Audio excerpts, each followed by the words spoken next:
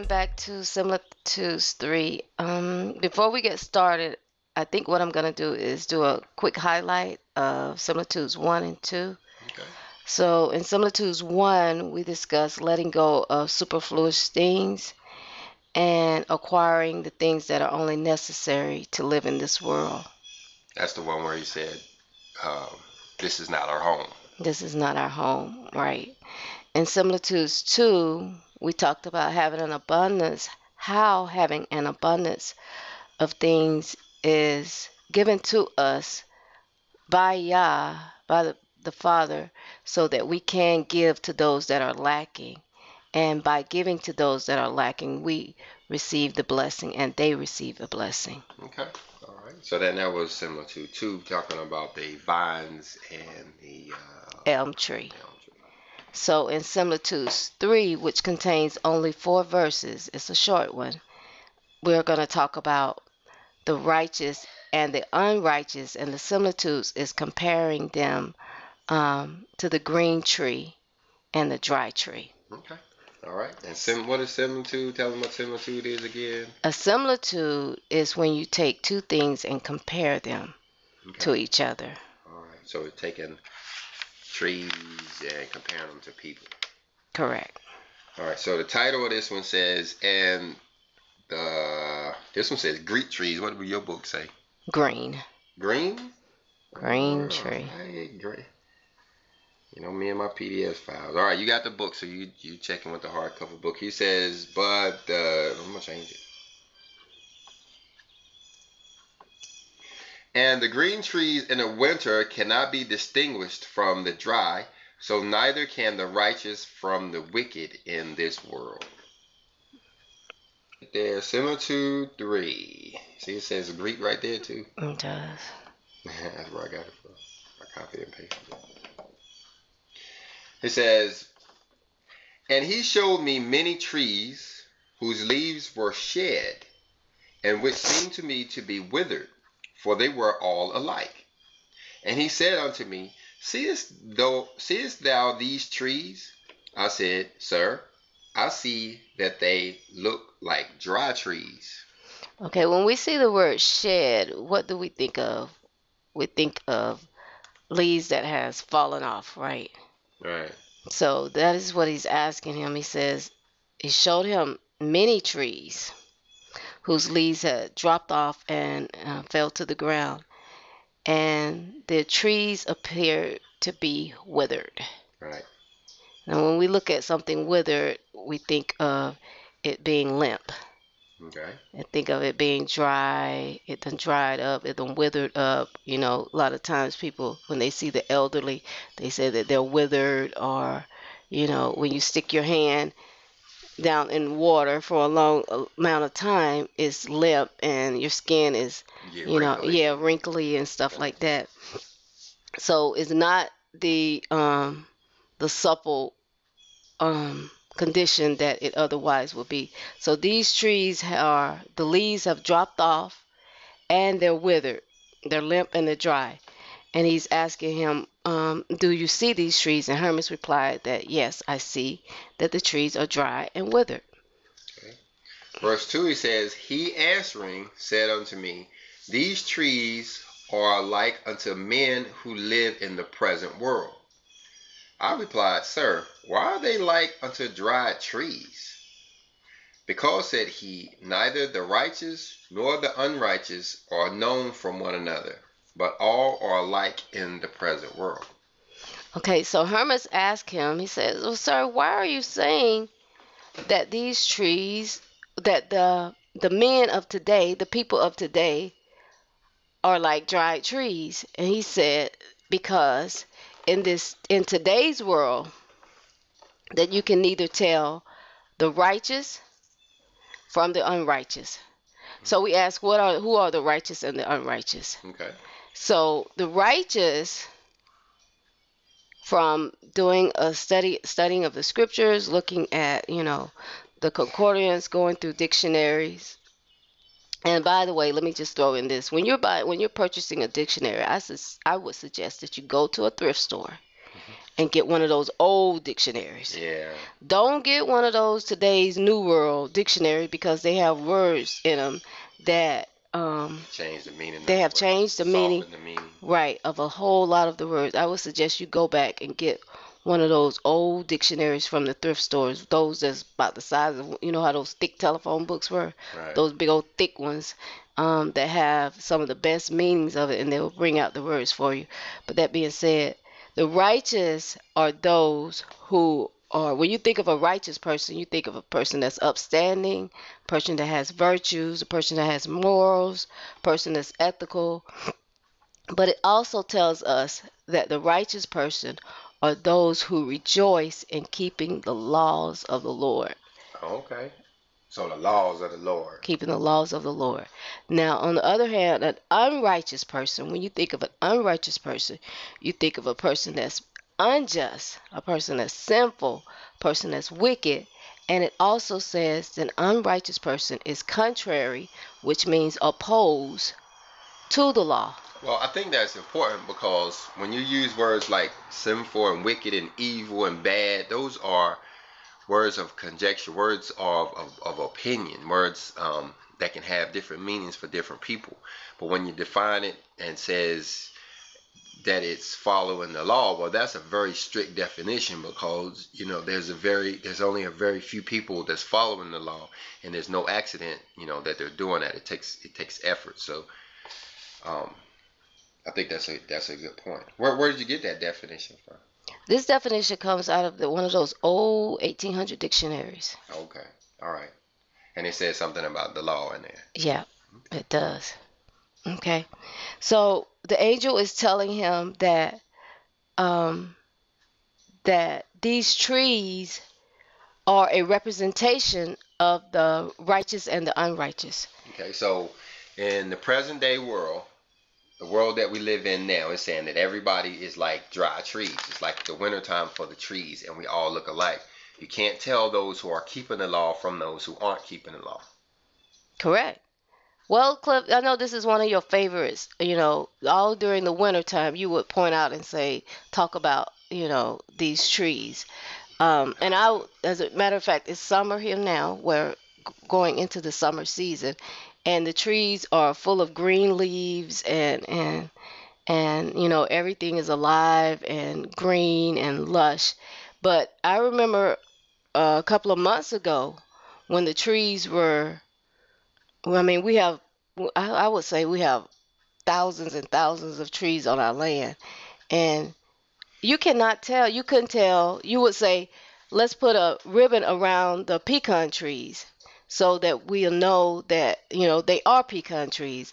But we had a hard time because we couldn't tell. Yeah, our leaves was already shed, and you couldn't tell which one was which. Right, right. So it's hard to tell which tree just by looking at the bark alone, which tree is which. Because I'm bad at telling trees apart anyway. And I'm just now being able to tell a pecan leaf from an oak leaf. And without the leaves on it, I'm really lost. You can't tell the difference. And so what they're saying is in the present world, we can't tell the difference. We don't know who to listen to. We don't know who the righteous people are that's telling us the truth, and we can't tell them from the unrighteous preacher who is telling us lies. There's no way to tell. And so when you flip on the television, you don't know which one of these ministers you're supposed to be listening to, or if you're supposed to be listening to any of them at all. That's where we live at now. Now the next parable, I hate to jump ahead on you, but the next parable we go to the summertime trees, right, where you can tell them apart. Where you can tell them apart, right. So we'll wait for the next class to talk about that. But okay, let's continue with the dry trees now, because we're still in the wintertime now, right? Yep, we're still in the wintertime. Okay, so in number 3, I'm going to let you read that. For this world is as the winter to the righteous, because they are not known, but dwell among sinners. I think number 3 is a key. It says, for this world is as the winter to the righteous. For this world is as the winter to those who agree with the law. And then it says, because, which is our answer, because they are not known, but dwell among sinners. And I wrote down in my notes, because they are not separated, but reside among the unrighteous who are opposed to the law. So we're all mixed in Well, together, and there's no way to tell that the lawgivers, the law keepers are different because they all down at Walmart together, and they all down at Guy Young working at the car manufacturing plant. They all together. we're all together, just as the example that the Messiah gave when he said, "Let the wheat and the tare grow together." Right. Okay. Hmm. So we're in the wheat and the tear growing part, and like I said, I'm new to this farming thing. I'm a hillbilly, and we don't have farms out there. But I'm looking at this wheat out here growing beside this other stuff, and I'm assuming it's the tares. And with my virgin eyeballs, I can't tell the difference. I don't know the wheat and I don't know the tares. They look alike. So that parable makes sense now that I'm looking at some real live wheat, some real live tares. Well, you got to tell them about that. We grew wheat. We grew wheat down here. Cliff grew a patch of wheat, Right. and some grass grew up, and it seems like the grass was trying to mimic the wheat They look alike. because they all look alike. I can't tell. You can't tell the difference if you are standing a couple of feet away. They all look alike, but you have to get up real close and say, well, this is not wheat, this is grass. They're all the same height, they're all the same shape, they're all the same color, but it's grass. Yeah. It's not wheat. Same shape. And that's the same way we are now, as all of us as ministers are trying to go out and trying to give the word of the Lord. We don't know which ministers we're supposed to be looking at. They all look alike. T.D. Jakes looks just like, the Reverend Pastor Deacon Dr. Doug, who is saying the same thing as, all these guys are doing it, and there's no way to tell us apart. Not right now. There's no way. He says, because we dwell among the unrighteous. Because we're right there with them. Because we're right there with them. Okay, and let's go to the last one, number 4. And in the winter, all the trees having lost their leaves are like dry trees, nor can it be discerned which are dry and which are green. So in the present world, neither the righteous nor the wicked are discerned from each other, but they are all alike. That's a matter of fact statement. All of them are alike. And in one of my notes, I said, with the dry trees, they have no sap. No sap. No, none of that. Okay. And the green tree, sap is in the ground. Exactly. Like say. Right. And the green trees, they have sap. Okay. So we'll talk about in our next similitudes 4, how in the summer times, how you will be able to tell. Okay. Because leaves will be able to form, and more importantly, fruit. So when do we get to the summertime? You're asking me when a day? You put me on the spot. I'm gonna say tomorrow. No, you can't tell. How you gonna tell? Yeah. How you gonna know? Tomorrow is in another 1,000 years from No, now. okay. I thought you were saying when was I gonna do the next class? No, you're saying when are we gonna be in the next in the summertime? I know you couldn't answer. Yeah, that. yeah. Plug in the Third Testament. Yeah, okay. Stuff. You get in that Third Testament stuff when you start talking about when, and that's what I was alluding to. So, you guys, you're in Hermas Academy White over here. This is where Stacy's teaching Hermas. I think she's doing a good job. But you guys want to come on over to Hermas Academy Black? We're going into the Third Testament. We're gonna tell you some. We're gonna tell you about these trees, all right? Yeah, Hermas Academy Black. Yeah, it's would you say that it's not it's an advanced class? Would you say that? Yeah, it's no, I wouldn't say advanced. No, it's just that it's a New Testament. It's the Third Testament in the Bible. Nobody's really familiar with it. Is actually easier to understand than the New Testament and the Old Testament, because it is doing what it says. It's bringing spirit and truth. So as you read the Third Testament, you're able to understand even the stuff you read back in Genesis, Exodus, Matthew, Mark, Luke, and John. So I wouldn't say it's an advanced class. So I would say that, listen, y'all, that, the Third Testament, that the book that the Messiah was talking about, remember he said that if books was written about him, this room wouldn't even be able to help them. Planet would not be able to help. There is a Third Testament. Yeah. And It has been discovered, and if you're tired, you're saying, "Well, I'm tired of reading these same verses in the New Testament and the Old Testament," which we know you do get something new from it, all of it. But there's actually a third testament, and it talks, as my husband was saying, about the spirit and the truth, and it pulls everything together. Yeah. So I would just invite you all to go over, and if you're intrigued about it, to listen, because he's doing Well, some hold up. classes. Before you run over there, you need the Hermas classes. That's why it's very important that we finish the Hermas classes because, if you come over to Hermas, if you come over to Hermas Academy Black and try to jump into spiritualism, you're going to be missing some stuff. You got to have what you're teaching here in Hermas is necessary in order to enjoy that what you seek in the Third Testament. Meaning you got to understand about these trees. Remember the last class you gave about the giving? That is a huge part about activating Yeah, right, the right, right. the spiritual the to become spiritualized is to become charitable.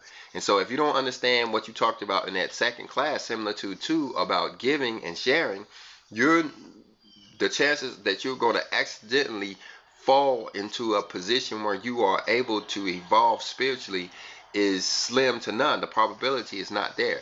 You got to have Hermas. You got to have the class you're teaching here and the stuff you're teaching is extremely important in order to unlock the spiritualism door. You just can't do it unless you're just born a really really good person. And I don't think there was only but one that was born a good person.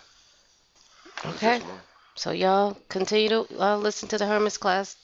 We ask that you will, comment, give me your comments, and don't forget to subscribe and give us a thumbs up. Alrighty. So we'll see you guys in the next class, Similitudes 4. Shalom. Shalom.